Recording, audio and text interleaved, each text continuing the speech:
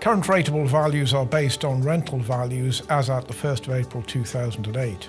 The 2017 revaluation will be based on rental values as at the 1st of April 2015. This is because it takes 2 years to collect the information necessary to collate the list, which currently comprises of approximately 1.9 million properties. Due to controversial delays to the 2015 revaluation, this is the first revaluation since 2010.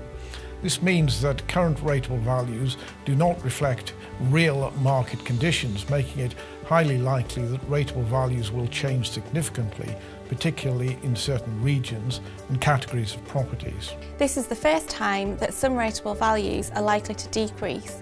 It is predicted that there will be an overall reduction in rateable values in the North and the Midlands. Rateable values are, however, set to rise sharply inside the M25. There will undoubtedly be winners and losers as a result of this revaluation. However, we predict that the government will implement phasing of the liability changes for both increases and decreases. If people are concerned about what it means to them, then they can contact Sanderson Weatherall.